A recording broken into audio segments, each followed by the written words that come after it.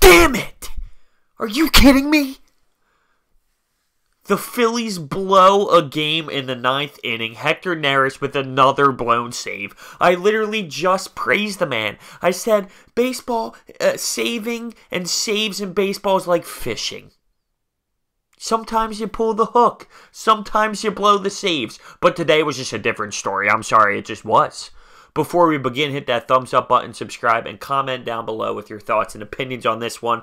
We start a series with the Mets. This is just frustrating because in the first inning, Odubel Herrera, he now reaches base 40 times consecutively. That's amazing in 40 consecutive games. Absolutely amazing. He does that with a home run to give us a 1-0 lead.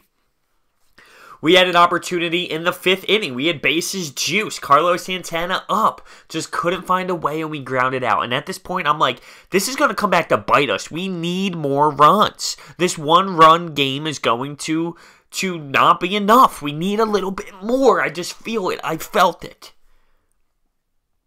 Arrieta had a fantastic day on the mound as he goes 7 1/3, allows 5 hits, 5 strikeouts, and 2 walks in 101 pitches. Great day at the office. Tommy Hunter comes in. We see a little bit of him. He goes 2/3. He allows 1 hit. I want Tommy Hunter to have an opportunity at this point for the save because Hector Neris comes in. He allows 3 hits, 3 earned runs. Conforto hits a 2-run shot. And then literally back-to-back, the Mets hit another home run. So we're down 3-1 in the top of the 9th. And what pisses me off is he literally, to Conforto, threw a pitch, literally dead center of the plate, and he ropes it foul. It went far, and the commentators were laughing like, oh, it's just a strike. A long strike, but it's just a strike. He then throws the same exact pitch on the next throw, and that's exactly what went yard. Why? I backed you up. I backed you up. Like, there's a difference between just, like, blowing a save, but then there's just throwing stupidity pitches out there, and that's what you're doing. He just doesn't have enough, it seems. It doesn't have enough. My cousin texted me and said, oh, hold your breath. Hector's going out there. I literally said, I trust him. I believe in him. What was I thinking? I mean, he literally cost us the game today, and this one stings. This one stings. Now we're 22-16, and we should have won this baseball game. No doubt about it. We should have won this baseball game, and it's frustrating. It's frustrating. What are we going to do? We're not going to have a set closer, and we just try some options out?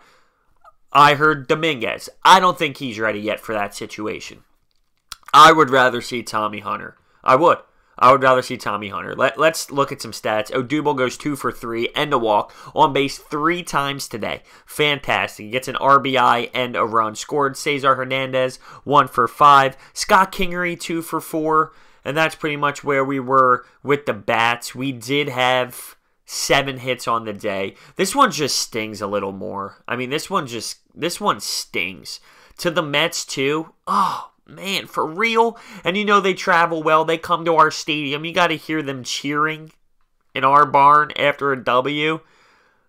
One thing, I mean, it doesn't make it better at all, but the Marlins beat the Braves today, and we were only a half game back. What sucks is you can look at it and say, you know, at least they didn't win. But with a W that we should have had, we could have been first place in the NL East. And how many games are the Braves going to lose to the Marlins? Oh, it's just frustrating. The Mets. We lose to the Mets. And on top of this, we have their 2 top pitchers coming in for us. Syndergaard tomorrow night against Eflin.